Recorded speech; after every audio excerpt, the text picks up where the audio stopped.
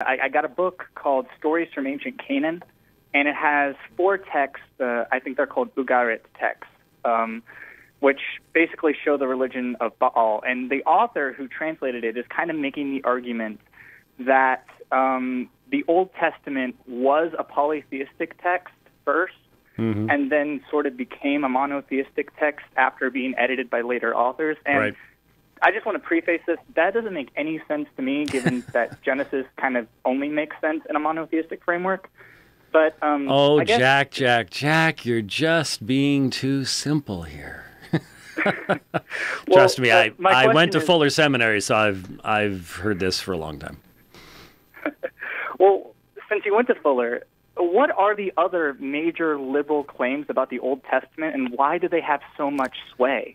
I've said a number of times, we pretty much gave the Old Testament to the liberals about 150 years ago, and there are still a few good conservative Christian scholars out there, but even what used to be our trustworthy Christian publishers don't tend to look to them. They tend to look to others, and that's why I've often said going into a Christian bookstore is one of the most dangerous places you can go.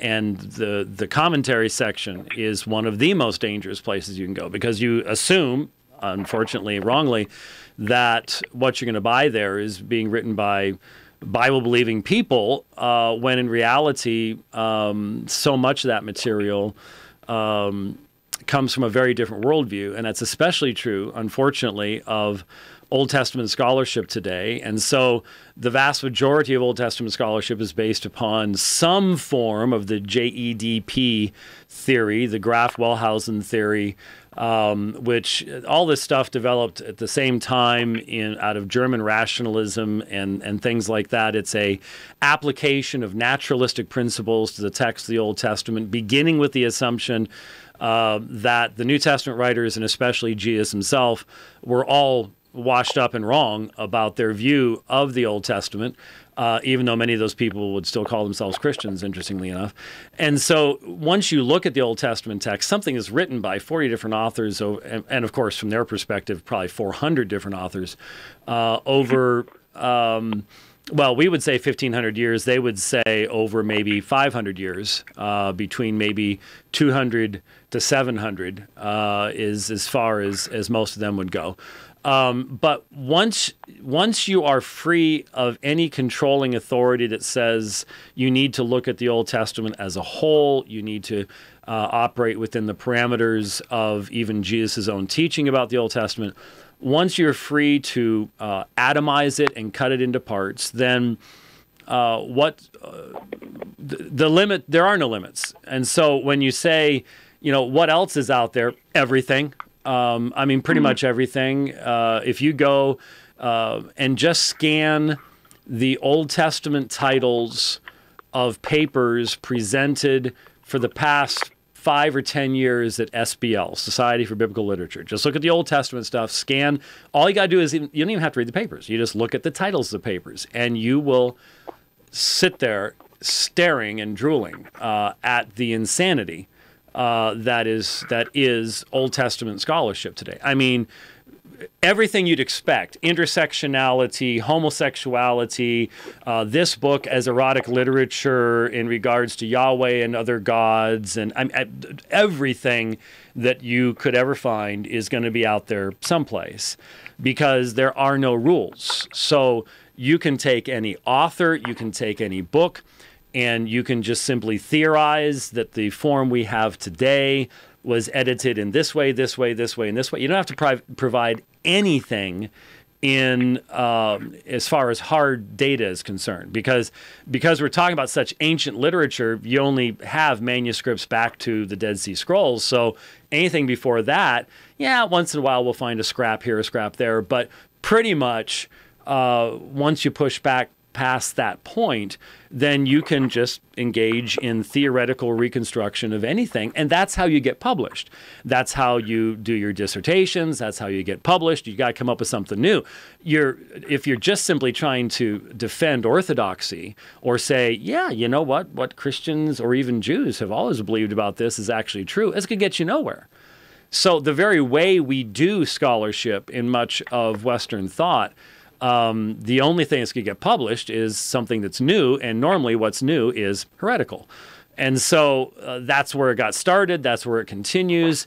And so the idea that, well, I can tell you back in 1997 or 8, Richard Mao, then president of Fuller Seminary, did a live thing. This was really back in the day when internet stuff was just starting. He did a live thing, and I actually asked him about the idea of Mormon, because he's been big into dialogue with Mormons without really challenging Mormonism in any significant way. And I mentioned the monotheism in the Old Testament. His response was exactly what you read. Well, it wasn't originally a monotheistic text. It eventually became a monotheistic text. There are polytheistic texts in the Old Testament. There are henotheistic texts in the Old Testament. Then you've got monotheistic texts. But the monotheistic texts are later on. So you stratify the Old Testament. You've got the Yahwist, the Elohist, the Deuteronomist, the priestly, the JEDP sources, and then, of course, since then, you've had people introduce 47 other categories along with the JEDP, and so you can just chop it up into bits and pieces and parts and do with it as you wish. And so, if you ask what else is going to be heading your direction, pretty much everything, because there's no controls on this either. Once you abandon any type of meaningful understanding of what the Old Testament is, and certainly the idea of allowing Jesus to have the final say, is going to not be allowed in 98.8% of all Old Testament studies programs in the Western world today. Hate to say that, but Alma bring up the polytheistic thing in y'all's talk about who the real Jesus was? Yes. All right. Well, on that, is there any major specific things that liberals, at the base, liberal scholar of the Old Testament knows about this in particular theory and will launch it that way? I heard Deutero-Isaiah is a big one. Mm-hmm. I'm not following the question. What about Deutero-Isaiah? Well, that's a major theory that I know has a lot of sway. Do all of these theories just get accepted right away, or what is the measure? How do these theories get?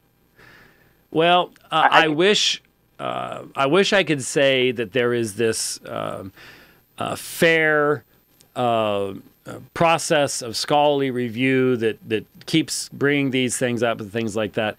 It doesn't work that way. My experience is that if you go to a conservative seminary, you will unfortunately have to spend a lot of your time learning a lot about what the liberals believe.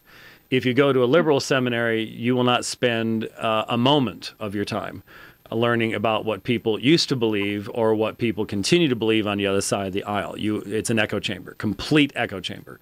So think of the modern liberal university, secular university echo chamber, and it's the same thing in liberal seminaries. And so it's not that there have not been thorough and consistent critiques of this liberalism from conservatives over the years.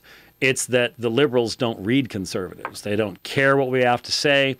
Every liberal I've ever debated, John Shelby Spong, John Dominic Crossan, Marcus Borg, Bart Ehrman, well, he's not really a liberal, he's an agnostic, but had not even Googled my name. Had never read a word that I had said, because they don't believe that we have anything meaningful to say. And so it's a one-way street. And so if you were trained in a liberal seminary, it's all you've ever heard. It's just a given in your mind that this is the Enlightenment view, this is what we've come to know, and the other guys on the other side are just closing their minds. And of course, they can point to some of the fundamentalistic responses in some fundamentalistic type schools where they have the same attitude in reverse. You don't read anything from a liberal. That'll cause you to grow horns and read something other than the King James. So they use those extremely rare examples of that, and then do not interact with the entire spectrum of believing evangelical scholarship, Reformed scholarship that has responded to these things. And so there just isn't a whole lot of communication going on, and that's why it becomes our responsibility to educate ourselves on these issues and to think presuppositionally, to examine what is being said, what we're being told, presuppositionally, and be able to identify the foundational assumptions. I think I can pretty certainly say now, after all these years, that's why the Lord had me go to Fuller Seminary. That's where I learned to do that. I had to. There was no other game in town. Did not have the money to go anyplace else. The ministry was already started. Had a kid on the way. That was all I could do. And it wasn't fun, and it wasn't enjoyable in the sense that it might have been to go to some place where I would have had more consistency with the viewpoints of the professors and things like that. By the way, I had some conservative profs because I went to the Phoenix Extension, so I'm not saying everybody was like that, but I did have to learn to listen and evaluate, and to do so presuppositionally, dig out the gems and throw away the dross. And we all have to do that today. All right.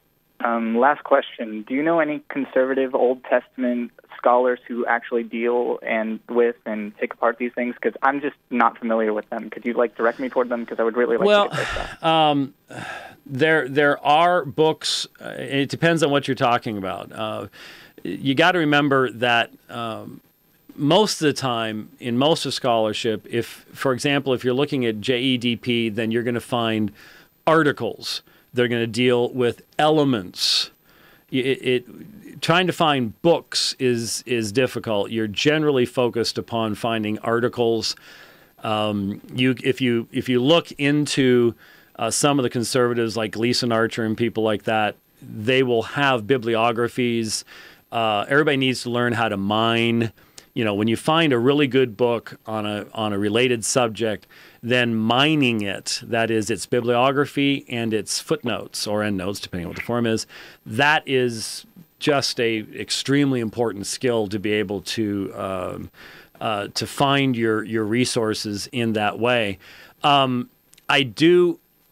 know where in the other room I have some various books related to this, but off the top of my head, I'd have to go digging them up and drag them out to give you some specifics. But if you go to some of the current, now remember, I could say, hey, go to such and such seminary, find out who's teaching Old Testament there, look at their books, but you'd be surprised if I mentioned even some seminaries that we would have general agreement with, especially the Old Testament department. You've got to be really careful. But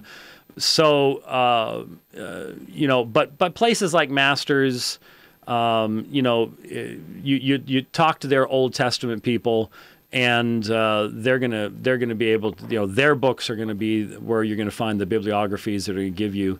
And of course, their bibliographies are going to include liberal sources because they study liberal sources. But the footnotes and the quotes especially are where you're going to be able to find a lot of the good stuff.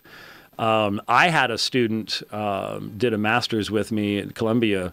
I was his mentor a number of years ago, Colin Smith, that did a real good paper on the JEDP stuff, which I think we posted. I'm not sure.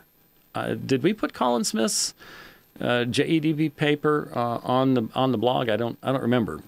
Rich is looking, so we'll see. But that's the best way to find that kind of information.